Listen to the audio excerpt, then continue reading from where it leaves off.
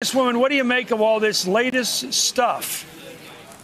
It's explosive. And what's interesting about this is we had asked for documentation production by Lev Parnas. And at that point, he hired Dowd, who was the president's attorney. He then got rid of Dowd, hired another attorney, and lo and behold, he's willing to comply with the subpoena. So here's someone who is complying with the subpoena with explosive documentation that shows that this has been an effort underway dating back to early last year to be able to build a case to tear down Biden as he saw him as the most likely opponent in his presidential race. This is a strong case of bribery where the president has used his office to ask for something of personal benefit and to do so by virtue of being the president of the United States seeking this specific favor.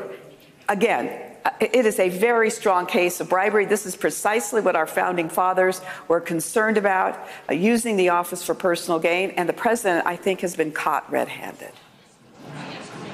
Well, most ominous about those new documents is that Robert Hyde, the Republican from Connecticut, told Parnas, the Russian, in March, or I think he was Ukrainian, that his contacts who appeared to be tracking Yovanovitch were, quote, willing to help if we or you would like a price.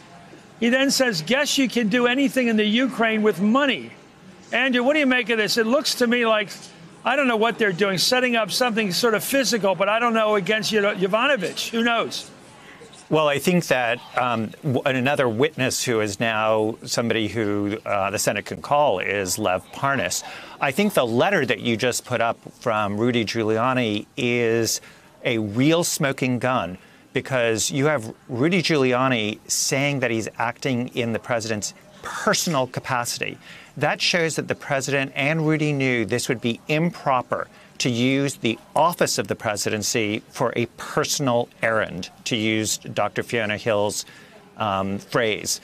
And yet the president on the call with President Zelensky was using the office of the president. That is precisely what has been charged in the impeachment counts. And that's what John Bolton referred to as a drug deal. And we're all waiting to see whether he's going to testify in the U.S. Senate trial. And thank you, U.S. Congresswoman Jackie Speier, as always. Andrew Weissman, sir, for your expertise. And Elise, thank you for your reporting up. Hey there, I'm Chris Hayes from MSNBC. Thanks for watching MSNBC on YouTube. If you want to keep up to date with the videos we're putting out, you can click subscribe just below me or click over on this list to see lots of other great videos.